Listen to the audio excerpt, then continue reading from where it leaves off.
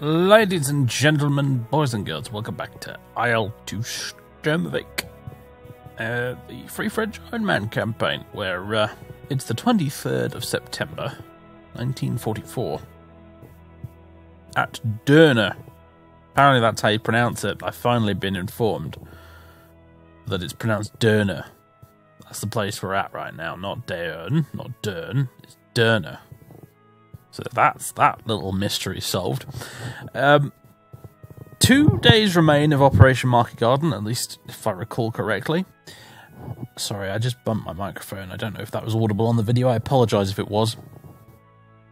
Anyway, approximately 2 days remain of Market Garden, and if Gaston can survive that long, he'll get some much earned rest for a while. I'm going to give him that leave that he was owed from when he got injured, and then I screwed everything up by messing around with the campaign generator.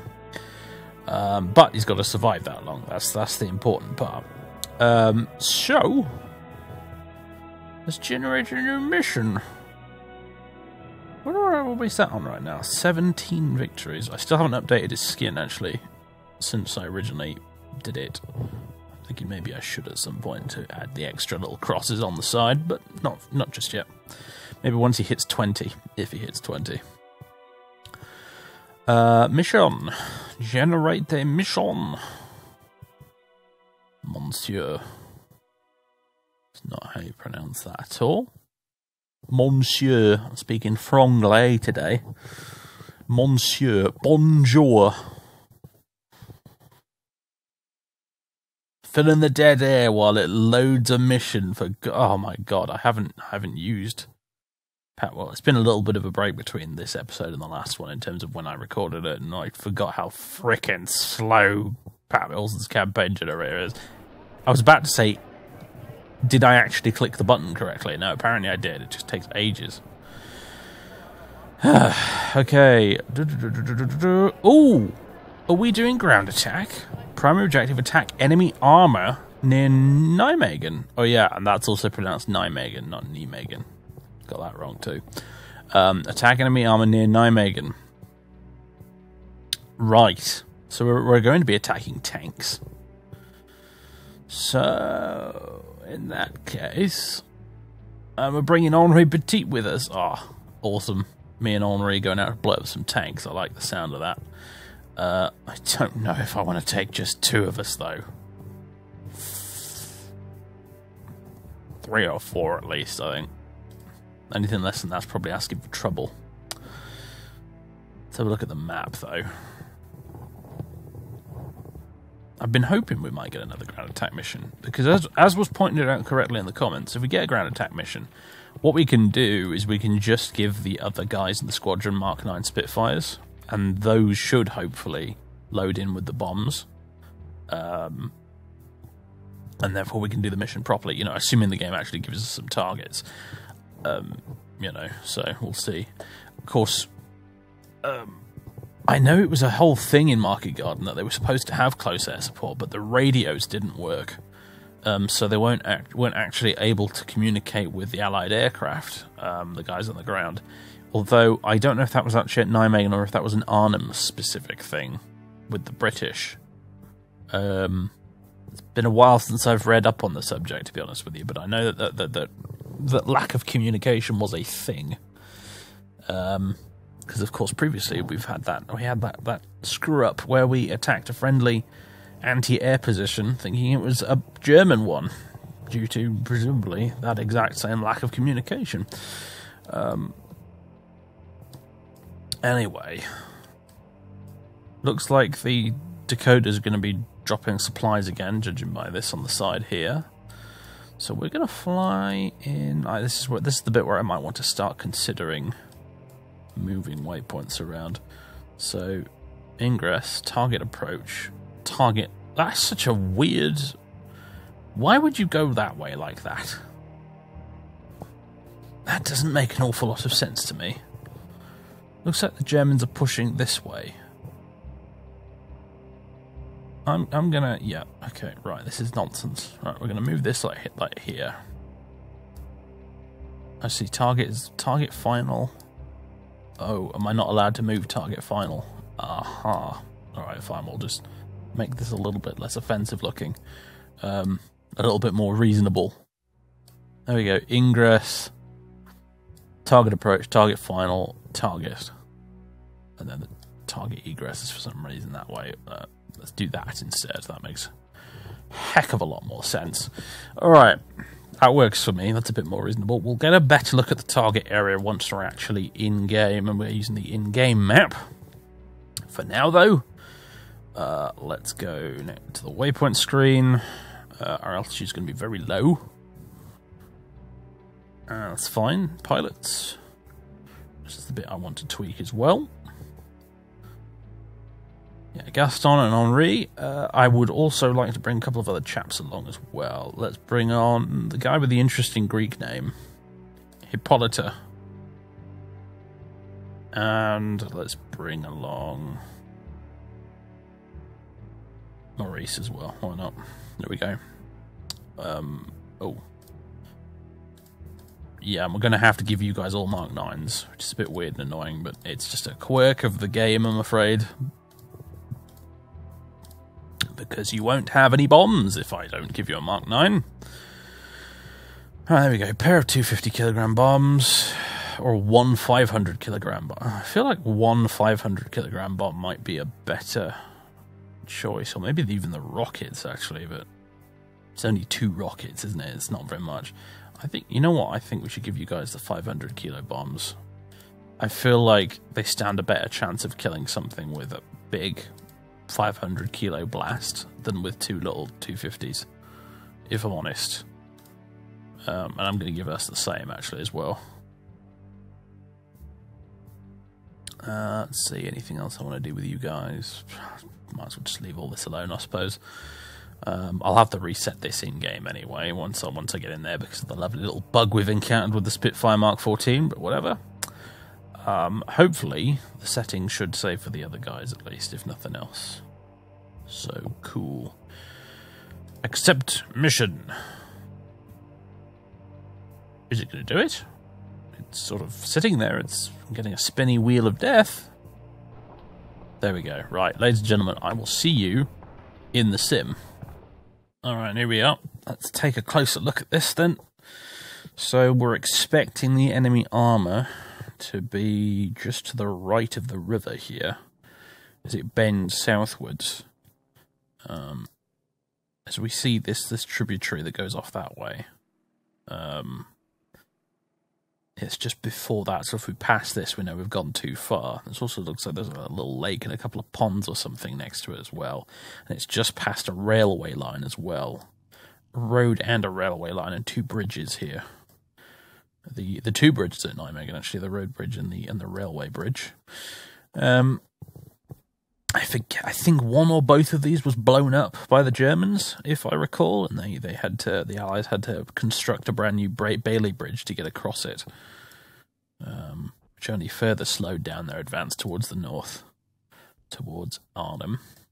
But if the mission is correct, and let's face it, it wasn't last time, we should find the German panzers around there somewhere. So those will be members of the, I forget which ones they were, but members of the SS Panzer divisions that so infamously caused trouble for the Allies during the operation. And yeah, according to this big old arrow here, it looks like they'll be pushing down this way.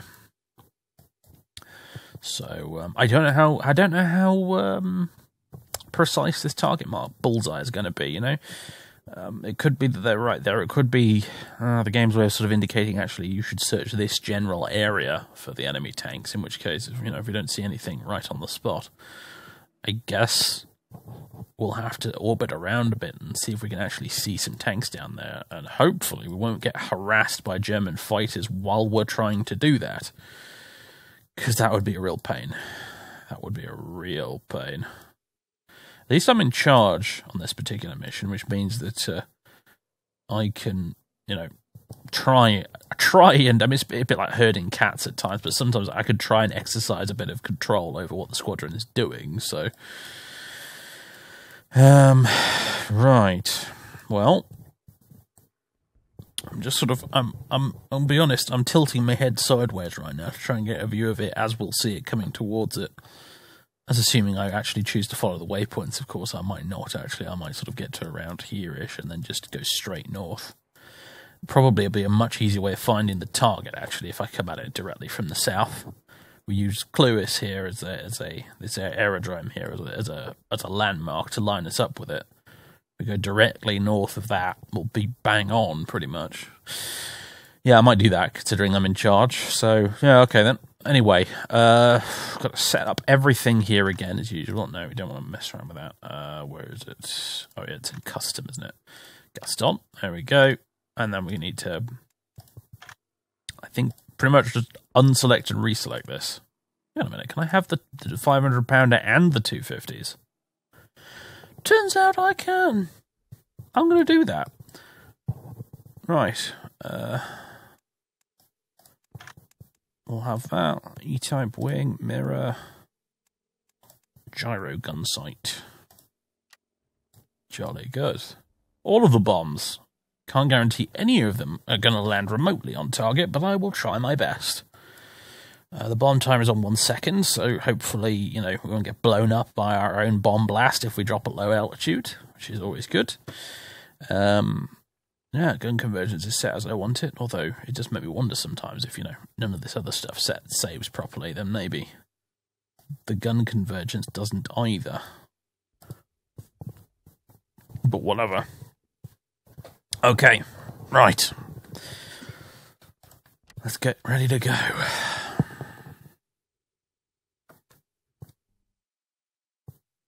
Okie dokie, been a little while since I've flown. You're clear for takeoff. I'm trying to remember my controls at the moment. Okay, right. We might be in for a bit of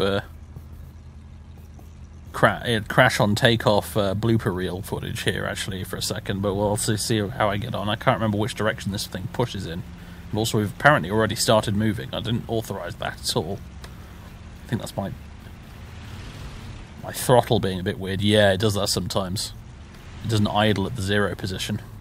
There we go. Right, we need to set our propeller pitch all the way to maximum. Ready to go, everybody? Let's go.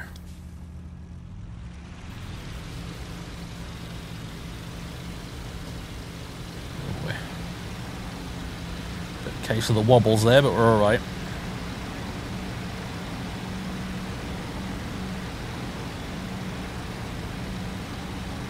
Oh boy, serious case of the wobbles. Can you tell I'm a little bit rusty? Also, actually, to be fair, I think that my pedals are being particularly uncooperative today. Some of that is not my wiggling, it's me. Pedals just being weird. Alright. I'm gonna bring this down to about 2400 RPM. There we go. Get the plane trimmed out. Okie dokie.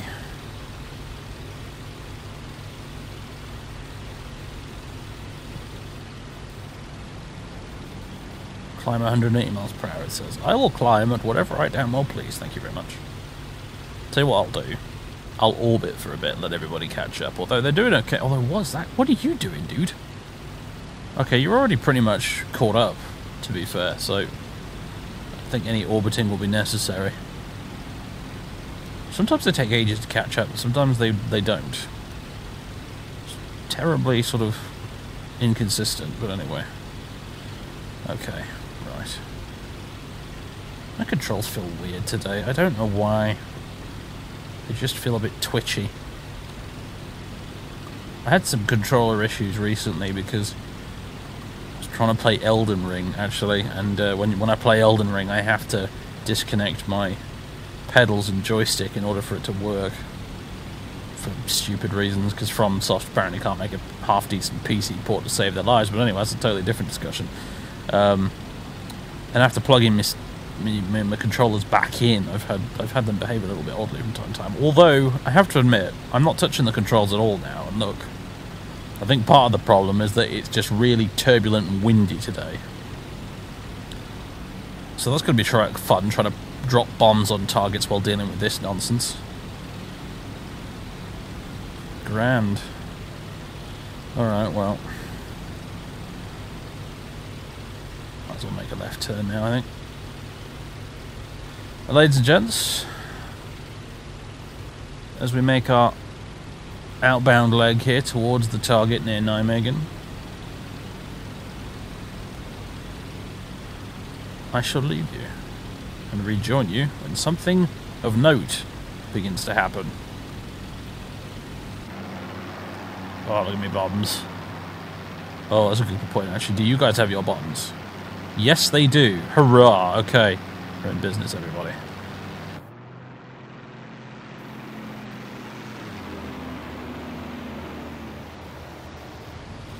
Alright, I just had my squadron veer off to the left, which is never a good sign. Chaps. Return to our mission, please.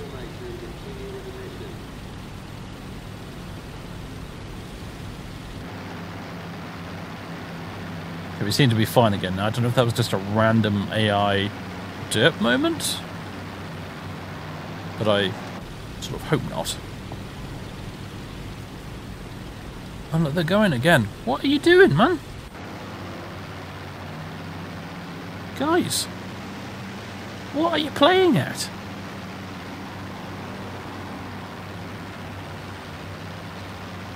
Change the mission. I have no idea what they're doing now.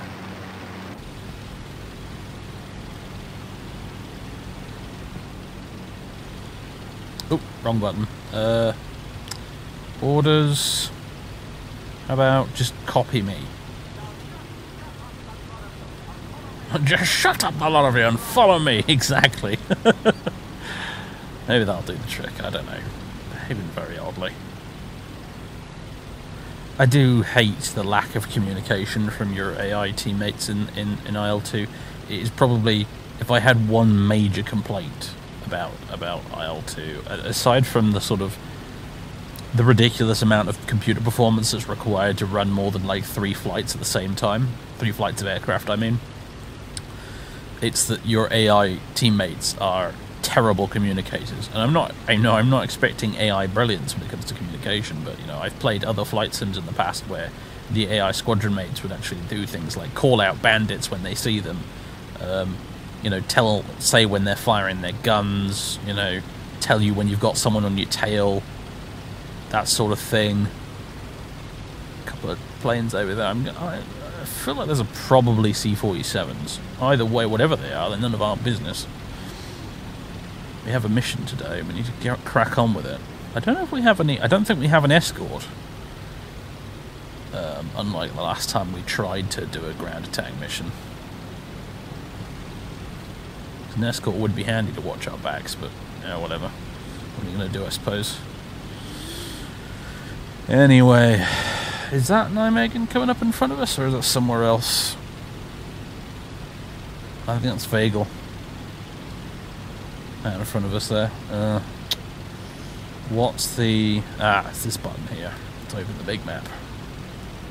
Yeah, it's Vagel in front of us. Volk beyond that. And then Nijmegen up that way.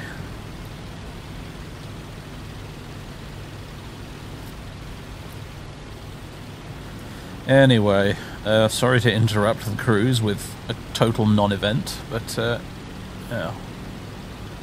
I don't know what those are. They kind of look like they could be the Dakotas, but I can't really tell from this distance. They're just sort of vaguely shaped blobs. They're not heading expressly towards us though, which then therefore makes me inclined to just be like, well, screw them then. They look like maybe at a push they could be Ju-88s. Or 110s maybe. Oh, actually now that I do look at them, maybe they are 110s. I mean, whatever they are, they're not moving tremendously fast.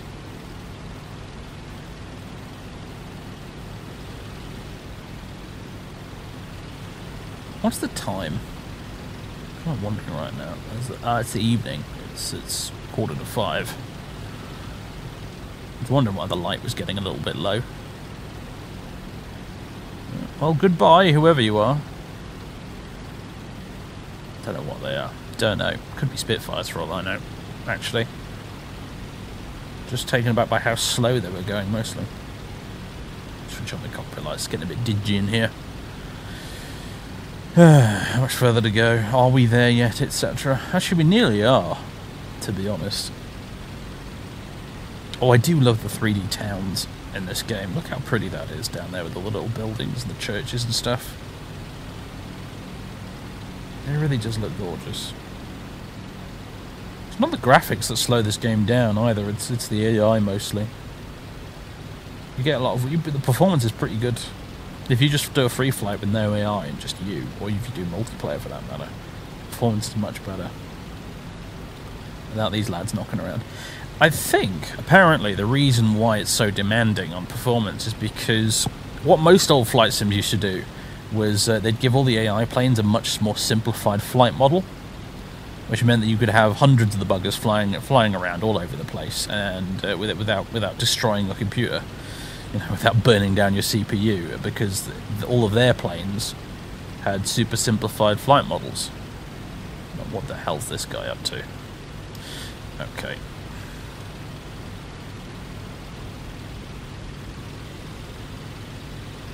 Alright.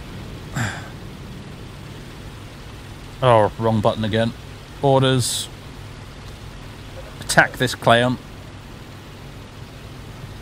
Whoever he is.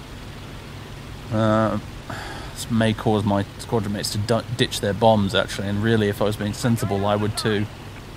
But I'd rather try and preserve them and get the mission done. Okay, Hippolyta's been hit, apparently. Where is this bastard?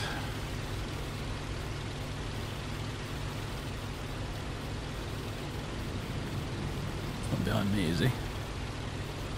See a pair of dots over there. Those look like they're probably C-47s, though.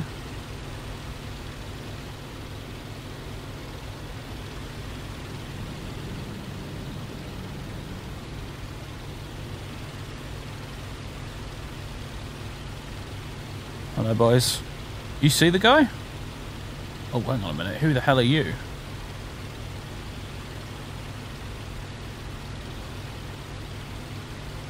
Keep an eye on those temperatures, especially the oil.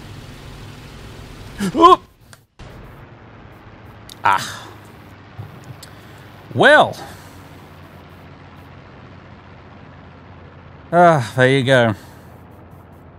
I was too busy looking at my temperatures and not out the window.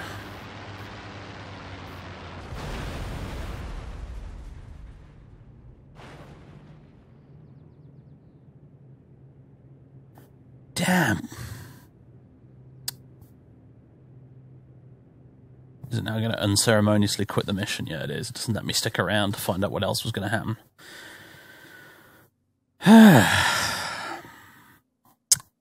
I don't know what to say. It had to happen eventually, I suppose. Of course, it was a bloody head-on against probably a 190 with those quad 20mm cannons.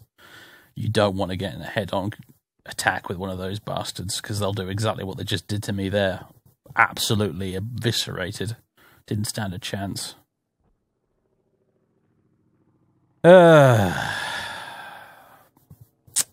My reflexes just weren't good enough, apparently. It feels bad to be taken out in such a cheap way, and a part of me kind of hoped that if Gaston went down, it would be because, you know, he's being ganged up on by like 3 Messerschmitts or something, or 3 or 4 190s, all trying to get him, and eventually one of them would shoot him down. Not in a head-on like that. When we outnumbered the enemy, it was just this one lunatic in a 190 who I have to confess I have some admiration for. I mean, well done, that man. It was just one madman in a 190 against 3 Spitfires, and he just thought, all right, yeah, I could take him, I reckon. Oh, I'm sad now.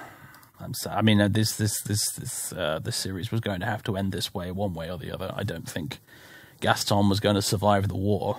I mean, God, imagine how many videos that would be, considering we do about 1 mission a day on the calendar. That would take forever. Crumbs. Well, would have been nice for him to get his couple of weeks off, though, first, you know. But never mind. I suppose maybe we can chalk that one up to my rustiness, I suppose, a little bit. But actually, the truth is, yeah, it was the Mark 14 that fittingly, really, that was part of what killed me, because I was so obsessed with checking the temperature gauges on that temperamental engine that it was obsessively checking said gauges that was actually proved to be my undoing. So there we go. At least it was one of the Bosch that got me. That's all I'll say, I suppose. That's the silver lining, I guess. At least it was that. At least it was some talented sausage muncher in a 190 that got me, and it wasn't me doing something like flying into a tree or crashing on landing or something like that, you know what I mean? Because it was something that was in the back of my mind when we embarked on this mission. I was thinking, ground attack, you know what? I've not had a lot of practice with ground attack. I'm going to be flying along here trying to drop bombs and strafe tanks. I could easily see myself getting shot down by AAA or by just flying into a telegraph pole or something. I could have totally seen that happening. And that would have been an even more embarrassing way to go. So, yeah. Thus ends the tale of Gaston. He wasn't even captured as a POW. He was just, took multiple 20mm cannon rounds in the face. At least it was quick. He virtually probably didn't know what hit him. 1 second he would have seen that 190 coming towards him, and the next, gone. Just gone. Wasn't even a chance to bail out there. Our pilot was immediately killed. In fact, I think, I'd have to play back the footage to be sure, but I think almost actually what happened is I think one of the rounds hit us. I remember seeing our screen go very, very red, like we were seriously injured. And then I think another, within the space of like half a second, maybe a quarter of a second, another round hit us, and then that's when the screen went black. And then that's when it flipped to the third-person view as our Spitfire tumbled out of the sky. Well, there's always the events log. There's the one here, and there's also the one that's in Pat Wilson's campaign journey. That would be the interesting one to see, because I want to find out who got us. That's always the fun part of getting shot down like this, I suppose, in Pat Wilson's campaign journey. We get to find out which was the bastard boss that bashed me. The bastard Bosch what buried me. Down by 190 A8. Yeah, A8s have some nasty guns on them. They have, I think, quad 20mm cannons and a pair of 50 cals in the nose. So, there's not much that could have survived a head-on with that thing. He might have even had gun pods installed for all I know, which would have meant 6 20mm, I think. Oh, God. Yeah, he took down another one as well. My God, what a... you can't help but admire it, really. You have 4 Spitfires tootling along here towards Nijmegen, and there's one German in a 190. He has no backup, no support. It's just this one guy. He's flying along. He sees these 4 Spitfires. He doesn't have much of an altitude advantage. He just decides, screw it. I'm either going to be a hero or I'm going to go out in a blaze of glory. And he comes in. He downs one of them. We're, turning around, looking around like headless chickens, like, where's he gone? Where's this guy gone? Where's this guy gone? Then I see him, and then zoom, bam, he shoots me down as well. It's a shame, frankly, that the game pauses and, just ends the mission when you die in this game, because I would have loved to see what happened afterwards, I'd love to see if he got the rest of them, or whether we were avenged by our squadron mates, but unfortunately it doesn't work like that in this game. But, yes, whoever this guy was, he was really good at his job. Flippin' heck, man. Magnificent. All right, let's finish this. And we'll go take a look in Pat Wilson's campaign generator. Let's get the detailed breakdown, I suppose. All right, here we go. Continue with claims. Not that we have any to make. Attack enemy armor near Nijmegen. That turned out to be a very optimistic objective. Victories claimed 0. Submit. I want to see that debriefing. That's what I'm here for at this point. Did Henri survive? That's what I want to know. I want to know if Henri survived, or whether whether the bugger got Henri as well, because Henri was our other budding ace within the squadron. Okay, let's see. Start debrief. Ah, no, it was Hippolyta. Of course it was. I remember that actually saying that in the mission. So, mission events, not many to speak of. Let's see, a Spitfire Mark 9 of 326 Squadron was brought down by Lieutenant Hildebrand Gutenberg. What a name! That's like, oh man, that's a proper German name with like, at least a dozen syllables. Hildebrand Gutenberg of JG1. Hippolyta was made a prisoner of war, so he survived at least. Hildebrand Gutenberg was flying a 190A8. Brought down. Yep, he killed Gaston. Gaston was seriously wounded. I mean, we were a bit more than seriously wounded. We're dead, as far as I'm concerned. We're dead. I don't care if PWCG has decided to mark us down as seriously wounded. We're dead. We didn't bail out. We were dead. We were shot in the face, and our Spitfire went into the ground and exploded and left a crater with lots of little bits scattered around it. We're dead.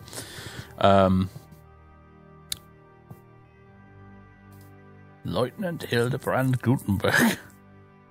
Like I said, what a name. Okay. It's almost like a joke name. That's madness. Anyway.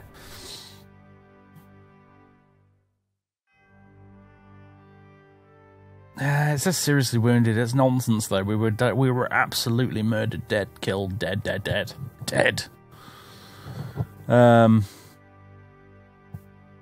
Nobody would have survived an explosion like that. That's ridiculous. Interesting that it did that. I mean, anyway.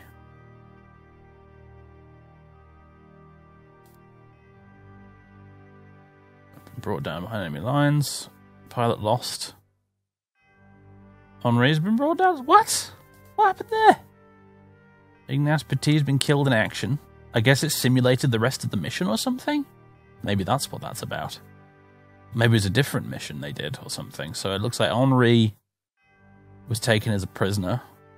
Perhaps the rest of the mission didn't go very well either. It looks like maybe old Hildebrand here, maybe he shot down the lot of them. So Ignace was killed. He wasn't on the mission though, was he? I brought Maurice with us. So maybe that was a different mission then, but Ignace is dead. And Henri has at some point been captured. Whether it was on that mission or another one, I don't know. Along with Hippolyta. So, and then Gaston, of course, has been seriously injured in combat with enemy forces. He'll be unavailable for an extended period of time. No, I'm sorry, no. Plane lost, yeah. Eugene Nouvion. Next page. Posthumously awarded the Distinguished Service Order. Francois has got his DFC. At least we got another medal in the end. Gaston Berthelot, yeah, we're very much... If he's not dead, he is so mortally wounded, he's not getting back in another aeroplane again for the rest of his life, as far as I'm concerned, but he should be completely dead. Personnel, administer pilots.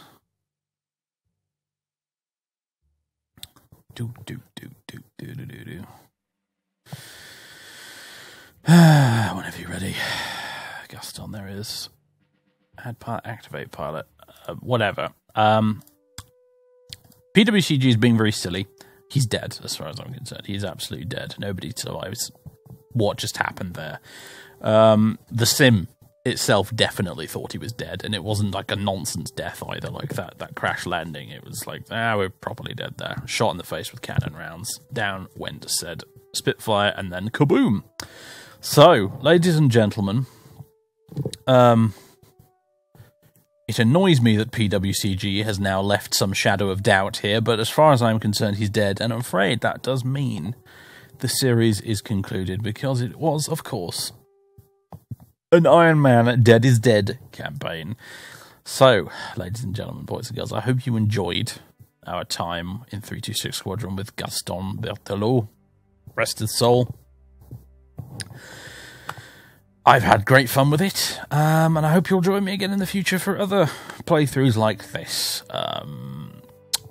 It's not the most popular series I've ever put on YouTube, I'll admit right now. Don't like to address this in a video itself, but the views weren't great on this. But you know what, sometimes I play games on the channel because I think they deserve playing, and not because I think they'll make lots of views and make the channel grow, and this was one of them. So those of you who did stick around to the end of this, thank you for doing so, and I hope you enjoyed it.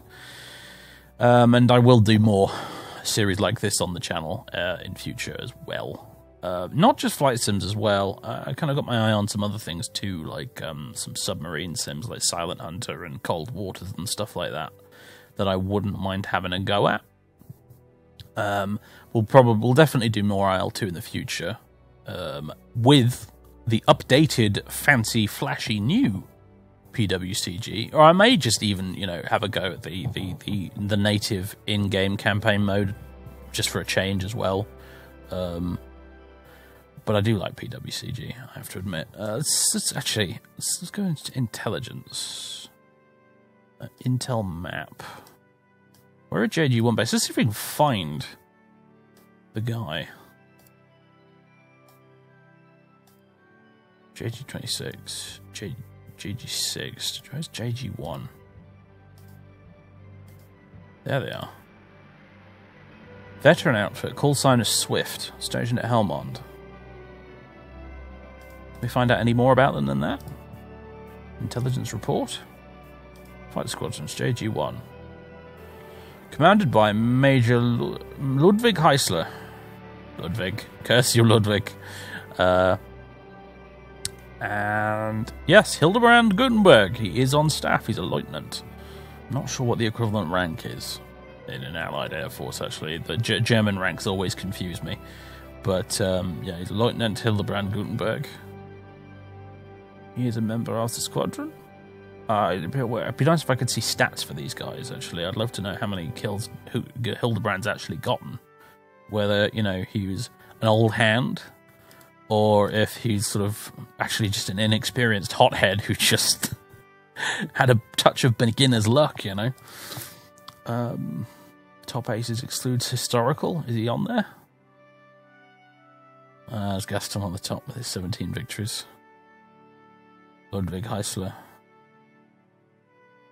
I don't see any Gutenbergs here. Nope. Well, anyway, ladies and gents, that really is it. Thanks for tuning in. I'll join you again in the near future with another Iron Man series of some description. There's other sims I'd like to have a play around with. There is, of course, Flying Circus, which is basically Rise of Flight, but in the IL-2 engine. That's a thing you can get these days. I do have it, so we could do some more World War I action if we wanted to. What else? I've been getting a little bit into Strike Fighters 2 lately, which is a Cold War jets flight sim. Very, very similar to, actually very similar to old IL-2, which you might remember from on the channel from 8 donkeys years ago, old IL-2 1946. It's very, very similar to that, but it's with Cold War jets. And that has a really, really, really superb career campaign mode as well. But that's with, you know, Cold War jets firing missiles and dodging SAMs and all sorts of cool stuff like that. And also, likewise, we can go completely back in the other direction, and there's World War I again with Flying Circus. We have many options, and there's so many other planes and careers we could do just in IL-2 as well. Like I'm spoiled for choice, really. I am. It's difficult trying to make a decision, but regardless, I'll make it eventually, and hopefully you'll enjoy whatever it turns out to be. Until then, everybody, au revoir, à bientôt, catch you next time.